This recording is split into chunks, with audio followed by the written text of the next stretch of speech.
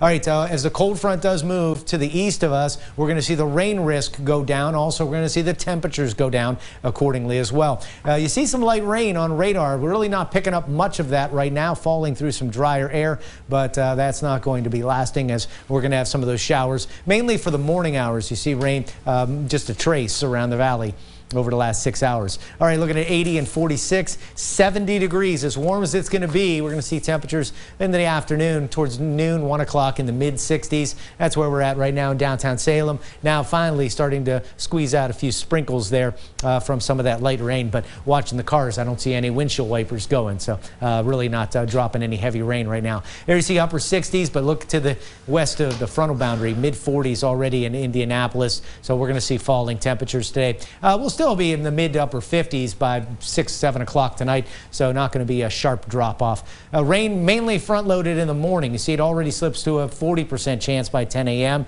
and just a slight chance of a sprinkle for 2 o'clock as our wind advisory falls away. Looking at future casts, there you see our warm mid 60s for around 1 o'clock and then slipping into the 50s as we get into the evening.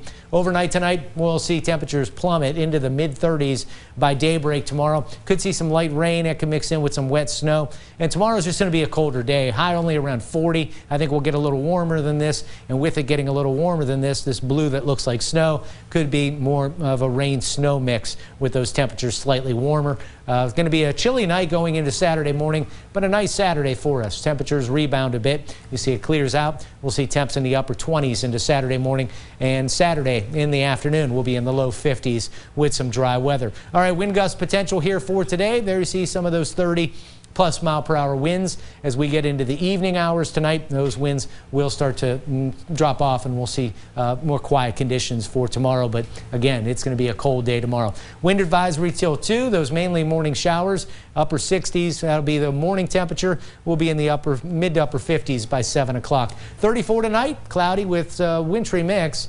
A rain-snow chance off and on throughout the day on Friday, high around 40.